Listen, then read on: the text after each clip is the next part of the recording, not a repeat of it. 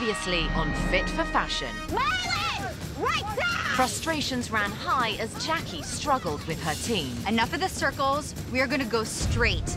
Anthony, as our team leader, didn't step up. I think Jackie should have been leader.